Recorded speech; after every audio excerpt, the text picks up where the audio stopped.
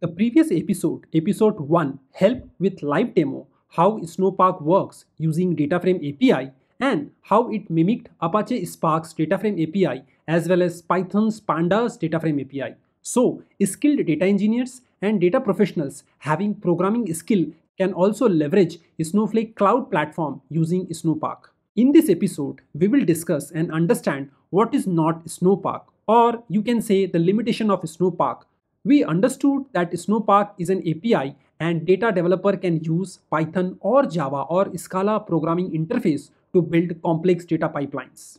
Snowpark's core abstraction is Dataframe, representing data with methods to operate on it, very similar to Python's Pandas library as well as Apache Spark's Dataframe API.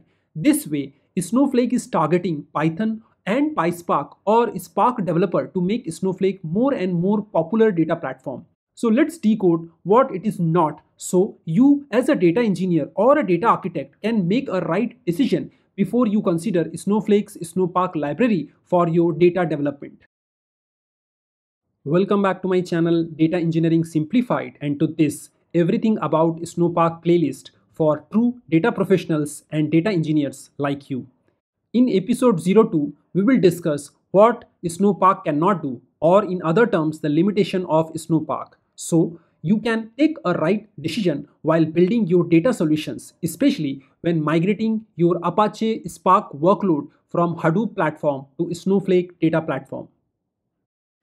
In this playlist, we are going to discuss many different topics related to Snowpark. You can pause the video, review the topic and jump to the specific episode if that interests you. Links for all the videos can be found in the description section or above in the info card. The previous episode, episode 1, already discussed what is Snowpark, its computational architecture and its history. Again, check the link in the description section or above in the info card. Before we move further, I have a quick announcement. I have published more than 100 videos covering different topics under different playlists. And if you find it hard to get into a specific topic or a subtopic or a concept, refer this summary card or a cheat sheet. Go to the description section and follow the download instructions.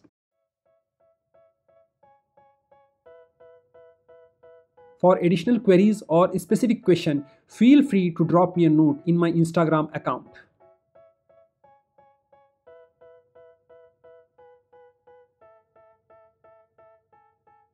So let's start. Snowflake Snowpark in simple term is a translator library that translates your programming construct, be it Python, Java or Scala, into SQL statement and run them in Snowflake virtual warehouse using API calls. It is not a framework like Apache Spark, neither it is a direct substitute of Apache Spark, but yes, it can achieve the same goal like Apache Spark when it comes to data processing and data manipulation at scale. Let's quickly discuss a typical Spark application, which is sourcing or ingesting data from different source systems and then run computational workload. It could be your Hadoop based cluster or it could be a Databricks cluster where you are hosting your Spark runtime environment. In 80% of the cases, Spark applications source data from RDBMS system, or in many legacy deployment, it is done using Apache Scoop or some kind of integration tool. Other 20% cases could fall under different data sources like Web API, FTP location, IoT data, or streaming data. The data acquisition process writes data in different file formats like CSV, JSON, Parquet, Avro, ORC, or XML. Once the data is landed to the raw or stage location, data transformation jobs written in a Spark application is executed and perform transformation and computational activities. Now let's take the Spark Apache out from this picture and replace it with Snowpark and evaluate what are the limitations of Snowflake Snowpark API and library using Apache Spark lens. Snowpark Reader API can read data only from internal stages, external stages, and tables within Snowflake. But it cannot read data from local storage, FTP locations, RDBMS data sources, and web APIs. What does it mean that this integration layer needs to be re-architected whenever you are considering Apache Spark to Snowpark migration? Snowflake team may enhance Snowpark and may add this feature in future, But as on version 1.3.0, it is not supported.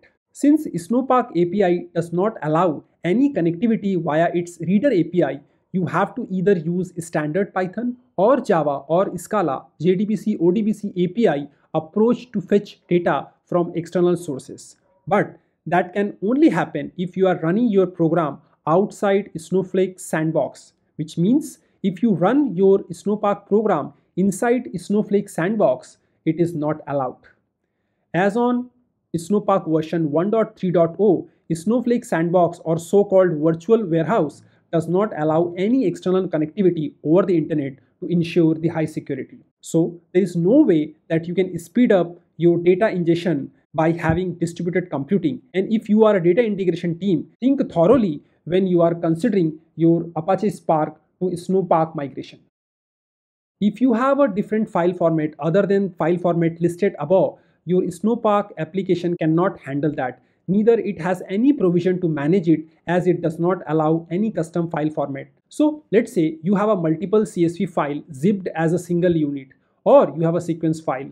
These files cannot be read or processed using Snowpark. So you need to think your architecture before you can think of Snowpark when such use cases comes on your way. Snowpark 1.3.0 read API option does not support infer schema option, and you have to add schema before reading CSV file or delimited file. This is how it looks like. Again, Snowflake may add this feature in future releases for other file formats like Parquet, Avro. It already has schema attached with it, so it's not an issue when you are considering Snowpark for your data, for reading the data from these files. After data is loaded via reader API, the next step in Apache Spark lifecycle is to use Dataframe API and perform different data manipulations and transformation operations. Spark Dataframe API has around 100 plus functions, and if you compare it with Snowpark Dataframe, majority of them are having similar structure and signature to minimize the migration effort from Apache Spark to Snowpark.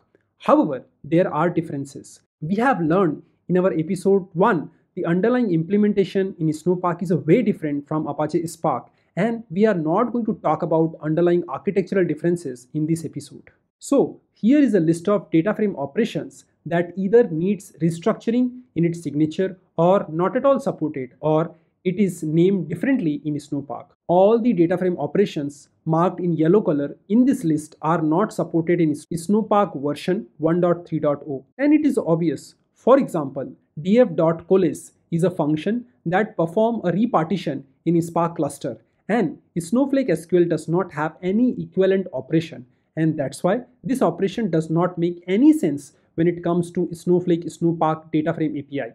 On the other hand, if you look at df.cache, this function is renamed in Snowpark and called df.cacheResult. I have a dedicated playlist that talks about each Snowpark Dataframe operation with examples. Refer the description section below for the link.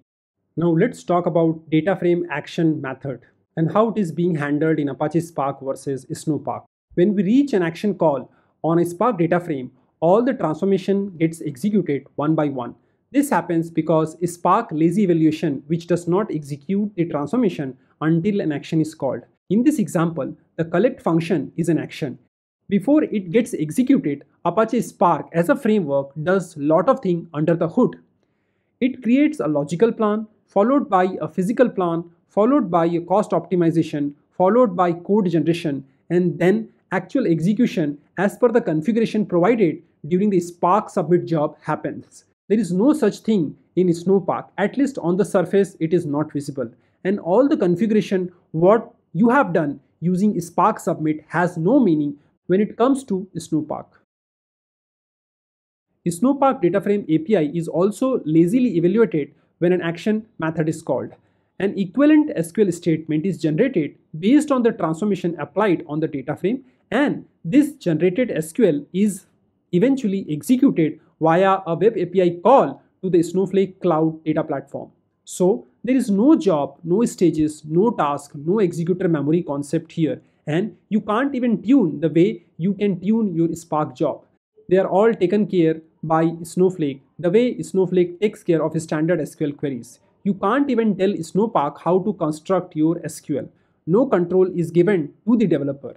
Maybe this will change future. However, when you are considering your Apache Spark to Snowpark migration, make sure that you are aware about this architecture which is being followed by Snowflake. The next point about Spark WebUI. In Spark, we are able to observe how the data is distributed and executed, which includes monitoring memory utilizations. All of this can be easily viewed through Spark's WebUI. Snowpark, on the other hand, translates the Dataframe activities to equivalent SQL. As a result, everything can be tracked through query history and query profile screen. However, unlike Apache Spark, Snowflake does not provide the same level of detail in its monitoring capabilities. So, level of logging and level of monitoring information available in Apache Spark, that level of capabilities are not yet available in Snowpark. I am sure Snowflake will bring those features in future, but for now it is not available. Let's talk about mode of deployment when it comes to Apache Spark versus Snowpark. To execute a Spark job, you need to submit using Spark submit command, and you pass a lot of parameters, and one of the parameters is that execution mode. We don't have such parameter in comes to Snowpark. Since Snowpark is a library, you can run it from any runtime environment, be it local or any virtual machine. And if you deploy your Snowpark code to run inside the Snowflake environment, it will be deployed as an object like a stored procedure and will use Snowflake sandbox inside a virtual warehouse. And this sandbox environment will have a lot of restrictions with respect to file system access and network access. So, a Snowpark program running in your local machine may or may not run in a Snowflake sandbox in a very similar fashion. So, this will be a big consideration while migrating your Apache Spark code to Snowpark. Snowpark is a great technology and it is going to change the way we work with Snowflake. The intent of this chapter is not to discourage the use of Snowpark, but to bring awareness to the community and the team who are considering this technology as a replacement of Apache Spark. I assume the limitations and the differences we discussed in this episode 2 between Snowpark and Apache Spark are good enough. Snowpark is evolving very rapidly and some of the differences may not exist in near future. But I assume this information has brought a different perspective about Snowpark, especially when you are considering Snowpark as your next technology for your data development. We can build a data solution in many ways. We can use pure SQL as a technology, or we can use technology like dbt, or we can use Snowpark, or a combination of many of them. If you are a part of a data development team or an architect or a data manager, you will have this question: who should learn Snowpark in your team? Is it everybody or a data engineer who has programming skill? So next chapter will answer that question. Snowpark brings a lot of opportunity for data professionals, and once you know its application, you will feel more empowered. So don't forget to watch the next chapter. Thank you for watching episode 2. If you have learned something valuable from this episode, don't forget to press the like button and share this playlist with other data engineers and Snowflake developers. Happy learning and keep growing.